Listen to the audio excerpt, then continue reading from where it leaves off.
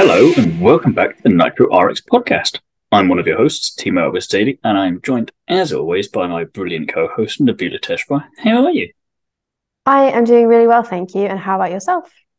Pretty good, thank you. Very much looking forward to today's episode because we've got another interview. Today, we're joined by a very special guest, Oliver Eriksson, which I am very excited to have a chat with him and see kind of how his career's progressed, because he's one of those that's been in the sport for a little while, but I don't really know much about him other than that, you know? No, we really got to fix that. So I think without any more waiting around, we should just get straight into it.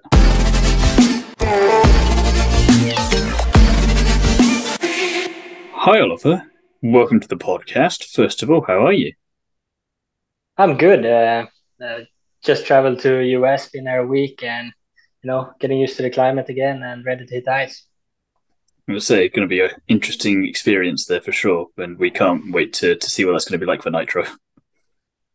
Yeah, it should be good fun. Also, I've seen pictures from the track. They got a good ice foundation down in the track, and yeah, it looks looks good. Should be a bit of fun.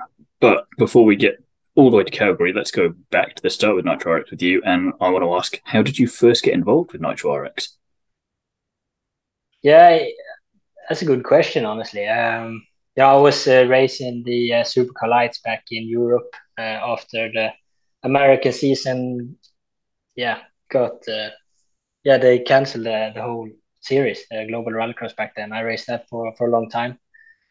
Drove the lights, I drove Supercar with Honda and so on. And then, yeah, the series crashed. So Red Bull and me decided to, head back to Europe, learn some tracks and build on future there. Won the two World Championship in Supercar Lights back to back, 18, 19. Looked pretty good. Also drove in Relics Nordic in Supercar at the same time. So, I gathered races, gathered seat time, did everything I could, raced everything I could. Everything I got money to race, I raced. Went well. I won the Nordic Championship also eventually in Supercar. Was headed for a European Championship in Supercar also in 2020 when COVID hit. But unfortunately, a couple races in, I got two races in, I had 59 out of 60 points, but then they decided to cancel the season there also. So You I did was too close good to for being them. They European didn't like it. champion. No, I was too bad, but life goes on. It was fun to race a couple races there, and yeah, I won both of them. So yeah, good fun. And then yeah, obviously Nitro went on. It was only single events in Utah. Watched it closely. I really wanted to do it every single time it was on. So, but yeah, obviously I never quite got the foundation to do it. The fundings, money wasn't quite there, so I was never able to do it. And then yeah, they presented the plan to go a full championship, and yeah, I was over the moon and yeah, ready to get on it. I'll say just a matter of waiting, and then sure enough, the opportunity builds itself, and then you can just take it with both hands. Then Yeah, for sure. As I said, I was trying to build experience, seat time, and then yeah, we put everything into one basket, and went over with the Fiesta last season. I had big hopes, I thought I was fast. Thought I had a good car. We did a lot of improvements. Utah was looking really good. I was P2 fighting for the win, but I got puncture late in the race, and yeah, I went backwards from there. So later races, I struggled quite a lot, to get back into rhythm. Always had some in the most important stages of the race. I managed to screw it up, either puncture or mechanicals or my mistake or whatever. And with the field it was super hard to get back on it. So a front row was important, and if you lost the front row, then you struggle to get good results. And yeah, that was the whole season for me. That sounds really frustrating. But having been one of the few drivers that has done multiple seasons in Nitro, how have you found the move from the old cars? I know you said you were in a Fiesta before to the Group E. Yeah, it's they're quite similar in driving style. Obviously, we don't have as many gears. But the margin of error is a bit bigger now with the old supercars doing these big jumps. We have the intercooler in the front. So you obviously don't want to land short in gap jumps and stuff, but the margin of overshooting in a supercar was quite close to you nosing, and then your whole intercooler, turbo, engine, everything was ruined pretty much. And with these cars, we can fly so much longer because obviously there's not many parts in the front, so we can nosedive, but we have much more rear aero also, so they tend to land more on the back wheel. So for the jumps, they are a lot better. Obviously, we have more wheel travel also, so we can fly crazy long. So yeah, they're good fun. That's really cool. So we've actually heard these cars like really, really fast compared to the old ones. I mean, didn't Connor Martell compare it to, he was like, oh, it's like Top Gun Maverick. Like we can genuinely feel that G-force. Have you found that? Like, do you find that big difference? Or if you're saying they're kind of similar, was there already that much power in the car beforehand? In the supercar, sorry. No, a supercar, you can't really compare the power. Supercar was quite explosive. And you had big power in the beginning, but then it kind of leaned out. This one, like, is big power from the beginning, but it never stops giving big power. Doesn't matter if you're 100 miles per hour, power sliding through a corner, you always have that 1,000 horsepower to give extra. So they're kind of nuts that way. But obviously, it's like everything. When you drive it, you get used to it, and you want to improve. So first couple of times in the car, I was like, how should we race this? Like it was unbelievable. Like I didn't quite understand how we should fit 8 cars without just going nuts and taking each other out because there was too much power to handle. But then you learned it. You learned how to handle the car, how to fine tune everything to your own liking. And now it's very handleable. Yeah, very Top Gun Maverick, I'm thinking. Mm-hmm. Potentially mean question for you here then, but as you've raced in both of these, in both Nitro and World Rallycross, what are your thoughts on both of them, and do you have a preferred series between them? They are way different in many ways.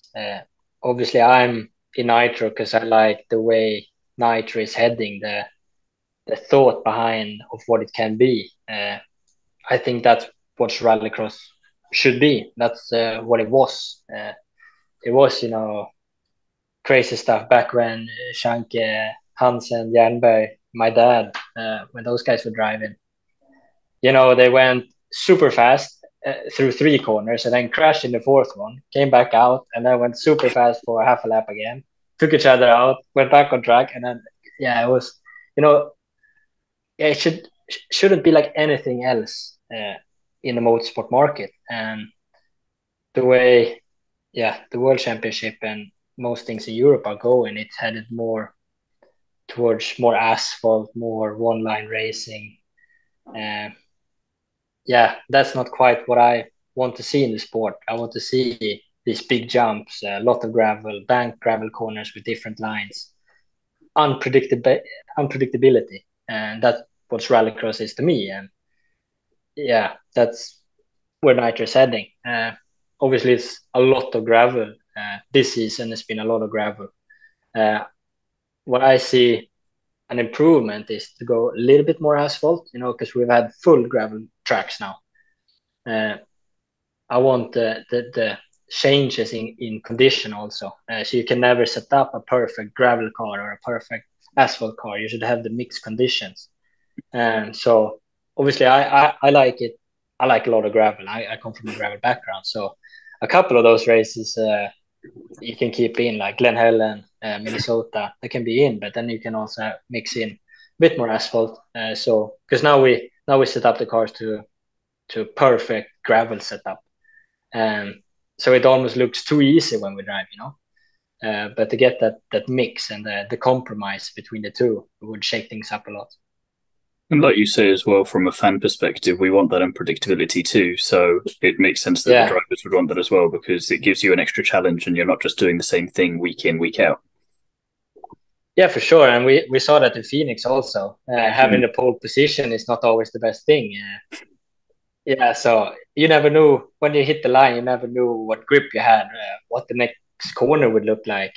Obviously, I was in the lead there, but the track changed so much from lap 2 to 4 that, yeah, eventually Robin passed me because, yeah, I didn't quite keep up with the track conditions. I went a bit harder car, hoping the track would keep grippy, but the grip disappeared completely, and he had some more grip in his chassis, and he managed to get the pass. So yeah, it's kind of a guessing game, and unpredictability makes it fun.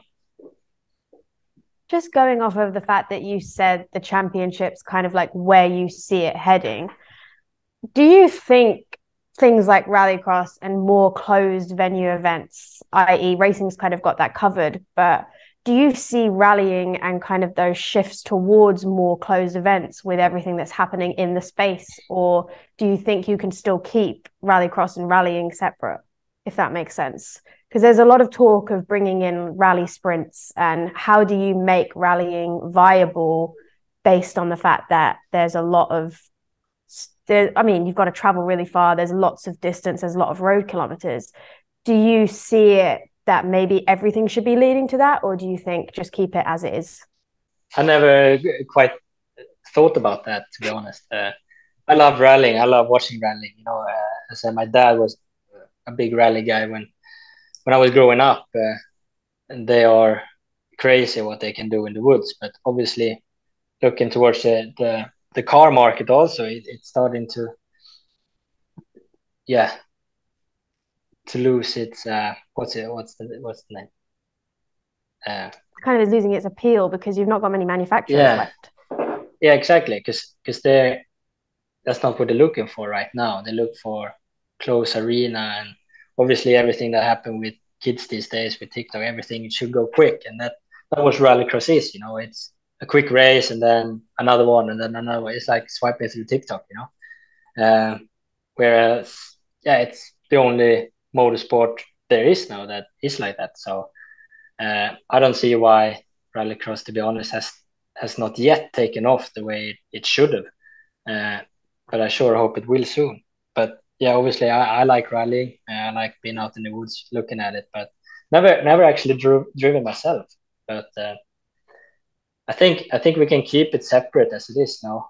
For us, it doesn't do much. I think it's more for the rally championship to try to look at what we're doing and try to get to what we are, rather than us looking at what they're doing. Because I think our product is more. It's more towards the future and what will happen further on. Yeah, definitely. It's always interesting because I do see rallycross as being that kind of sport that has the ability to take off massively and has that market that can bring sponsors and more companies and everything involved in it because of the way that it's structured. But I'm now going to steer you a little bit away from that, and I want to know. So we saw you recently got engaged. Sorry, congratulations. Yeah. We wanted to ask, how do you find traveling and balancing your personal life along with competition life? Yeah, it's tough, to be honest. It's quite really tough. Yeah, my fiance, she just got a job back in Sweden as well, so she has to stay home a bit more. But she has a really big understanding. She comes from racing background. We met in the paddock as 8-year-old kids. My dad and her dad Stig Olof was racing rallycross back in European Championship from 2005 to 2010, I think. So yeah, we were 8 years old the first time we met. We were best friends, in paddock, traveling Europe, going on different races. Because back then it was way different. It was only a hobby level. Every team had their own bus, an RV bus, and the trailer behind it, that car. And it was 2 weekends in a row. So we went to Portugal and then Spain, for example. And then in between that week, pretty much the whole paddock gathered at one camping site, and everyone lived as friends. It was all a great community, And within that, us being kids, it was me, Felicia, my fiance, Kevin Hansen, Kevin, yeah, my brother, We were like a friend group growing up. So yeah, from there we were friends. We were actually, when we were 11-year old, we were a couple for a couple months till she dumped me. It kind of hurt. But then, yeah, a couple years later, 7 years ago, we got back to contact and we got together and now we're engaged. You didn't hold it against her too much then. Nah, for a couple of years, actually, I was pissed. It's like, what are you doing? But yeah, it's all right. Yeah. But yeah, it's I travel a lot, obviously. Now in this fall, I was away, I think 5 months from home. I was from September to December. I was not in Sweden. I was traveling everywhere, mostly in the US, obviously. But yeah, it's where it is. But hopefully we can be more together soon.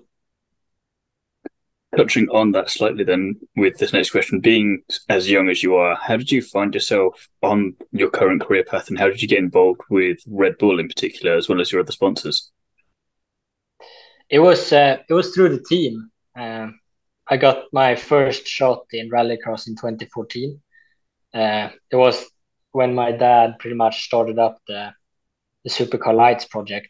They ran the first season 2013. It was really successful, 10 cars. And then for 2014, he tried to let it more to the series to find drivers, because he filled the grid for 13, but then the series would take it more for 14. But they struggled to get drivers in. I was 15 years old. I was driving folk race back at home. I don't know if you know what that is, the scrap rallycross cars. I was doing that a lot. It was me and my grandpa in the garage doing stuff, because my dad and Kevin was driving a lot back then. So we were alone in the garage back home. And then one weekend he said, I need to fill a car seat. Do you wanna try it? Obviously being young, naive, I went, oh, heck yeah. I could not handle the power at all. It was way too much for me the first time I tried it. But I learned throughout the weekend. First race was in New York for me, in GRC. I finished fourth, and then my second event was finished third. So it went well. I got some sponsors to do a full season for 2015. And then Allsbergs MSC was a Red Bull factory team with 2 Ford. There was Johnny Wieman and Sebastian Eriksson driving. I was in the lights category with Austin Cindric. So it was my first full season in rallycross. I managed to win the championship. And it was probably the strongest field in lights, 15 and 16 there in America. It was really strong field. So obviously the Red Bull bosses were around. It was Red Bull America. They were around on the races, and when I managed to win it, we got in contact during the off season, and they wanted to sign me up for a junior program. So from there it went. Obviously I ran the junior program. I got a lot of funding from them, ran a full Red Bull car, but then the series crashed. But we still wanted to do stuff together.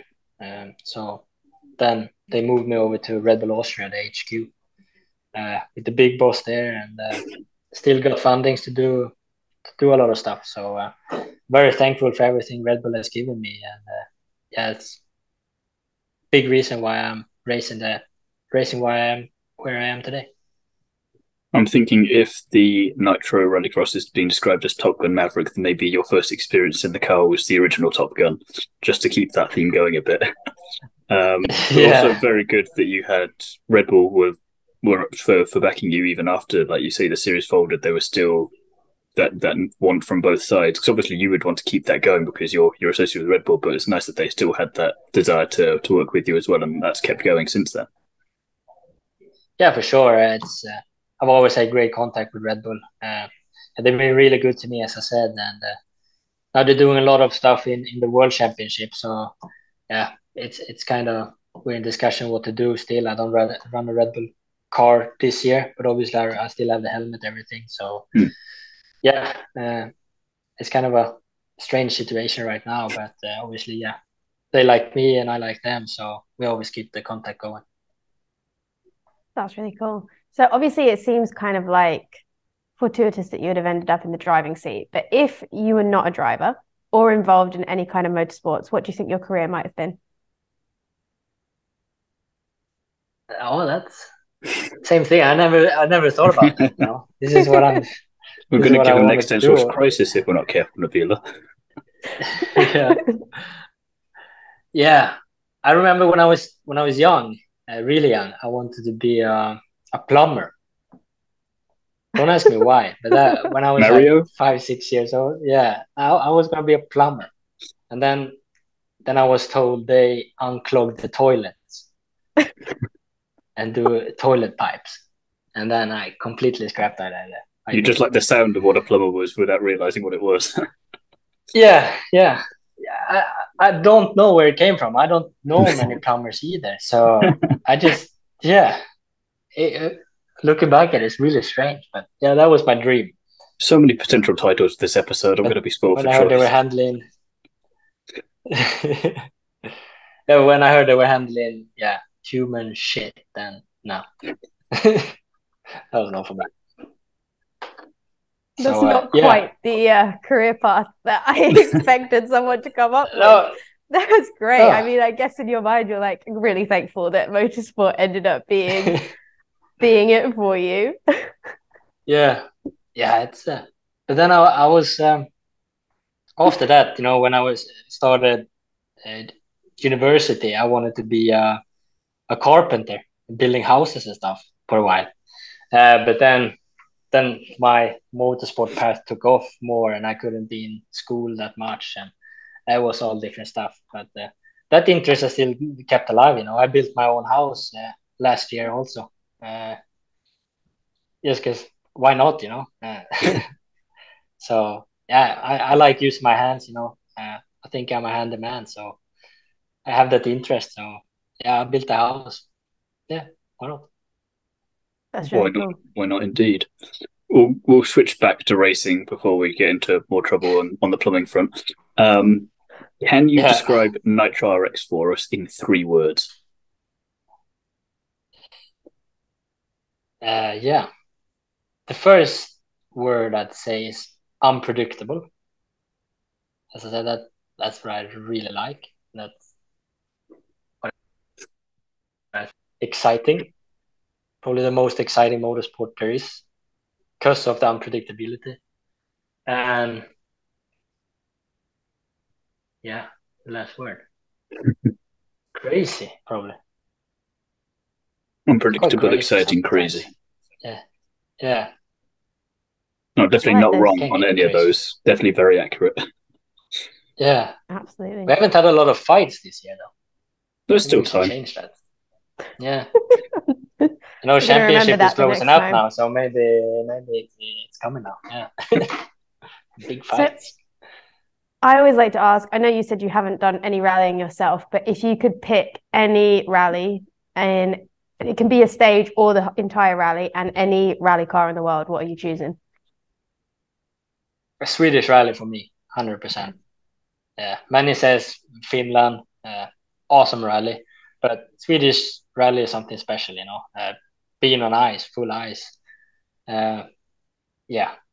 Obviously in a WRC car. I normally been a Ford guy, so I guess I have to choose the Ford Fiesta. Nice. Good choices. Yeah, yeah, yeah. Swedish rally is awesome. You have to go if you haven't pit. I haven't. I really, really wanted to go, and it was always a rally I wanted to compete on, but I just never had the chance. Yeah, bring your boots. It's deep I have snow. no doubt. The idea of also wearing a fire suit and regular boots in a car in Sweden, just I was like, I don't know how I'm going to do that. Like how your feet don't go numb, I'll never know. I don't know. Do they run heater now? Because normally they put the heaters in for that rally. I don't know if they do anymore. Maybe it's too heavy. I'm not sure. Oh, the, I don't know the what they've got in the R2 new does. cars. I Yeah, think there the was heat R2 in the has heaters in. R2. Yeah, that's what Then I've it's fine. driven. Yeah. There you go. I've no clue. There's no problem. Just go. But that's a struggle now. We don't have heaters in our cars. So Oh, I remember driving on Rally X on ice with the lights cars back in Sweden and Norway. Lap 5, 6, then it starts to get really cold because obviously we're in a heated tent doing the service and everything. But yeah, you can't have your foot on the pedal in pre-grid because then obviously the pedal is some kind of metal. So that's the first thing to freeze. So your toes start freezing, so you don't feel the clutch. And I think you're then super excited for Calgary and Quebec then. That's just going to be freezing. Yeah, it's awesome. It's great. I mean, it can get as low as what, minus 40 degrees in Alberta. So enjoy. And it's the right time of year for it. So yeah, it was about a week ago. I saw it was minus 38. Yes. Just The coldest I've been on a test at minus 39 in Norway. That was the coldest I've been. So I tried it at least. But it is cold. It's really cold. Kind of leads us nicely into our fire round because we've just started doing this where we're just going to ask you some random things and you've got to pick the first one that comes to mind. So, beach or mountains? Mountains. Football or rugby? Football. Rallycross or F1? Rallycross. Surfing or snowboarding? Depends. Is the water cold? It's as warm as you want it to be. Water. I hate cold water. If the water is warm and nice, then I go surfing. But if it's cold, no chance. I suspect I know the answer to this next question. Summer days or winter nights? Oh, I like summer days. You can do a lot. But winter nights depends on who's with you. You're not going surfing. I'm not going surfing if it's cold. And then last one, PC or games console? Games console. PlayStation, specifically. Nice. Can't go wrong. Well, I think that's all we have time for on today's episode, but massive thank you, Oliver, for joining us. That was really fun and took us in a variety of different directions we don't usually get to go on. So yeah, thanks everyone for joining us and for listening. And yeah, if you want to go find more and see more of Oliver, I'm sure you can find him on social media. And is there anywhere else you'd like to let us know, Oliver? No, be sure to follow the races in Nitro. Last 3 rounds coming up. So follow in Peacock and YouTube and watch us there.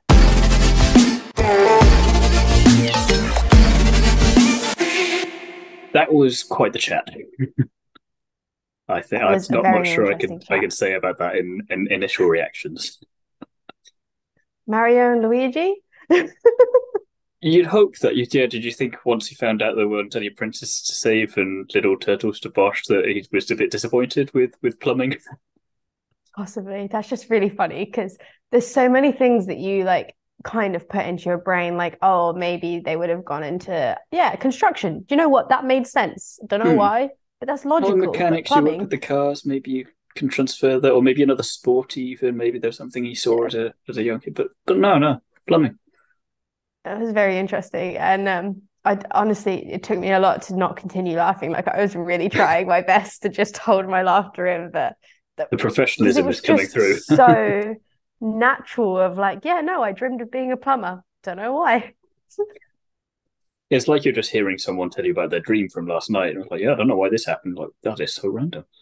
Yeah, very much so. But great chat and really fun to hear kind of his perspective on motorsport and also kind of go back and tell us a bit about what it was like when his dad was racing in rallycross, because God, it really has changed a lot. Like that's super cool that they used to travel around all the time, and obviously it would have started out very much hobby like most of these things do, but really cool that they knew each other from such a young age and kind of kept that contact even to now. And you still see all those familiar faces, like the next generation of people in rallycross world. So that's really cool.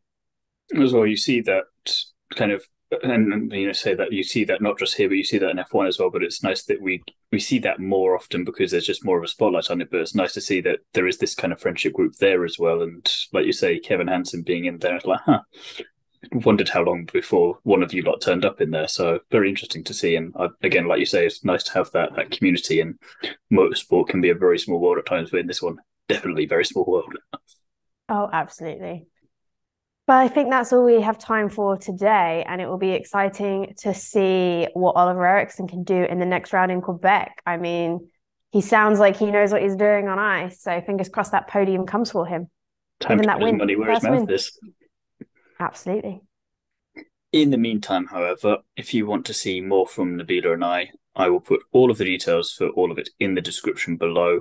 But just as a general thing, there's a couple of podcasts that I am on. So on the Curbs and the Uncut podcast, where I talk to everyone from racing drivers to team managers. That's the On the Curbs. And then Undercut podcast, there's an IndyCar podcast on there at the moment because Formula One's on a bit of a break.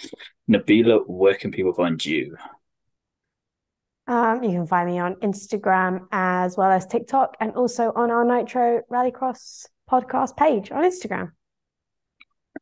And as I said, all the details for that will be in the description below. And we'll be back again soon with another episode, so keep your eyes and ears peeled for that. Until then, thank you very much for listening and watching, and we'll see you again soon.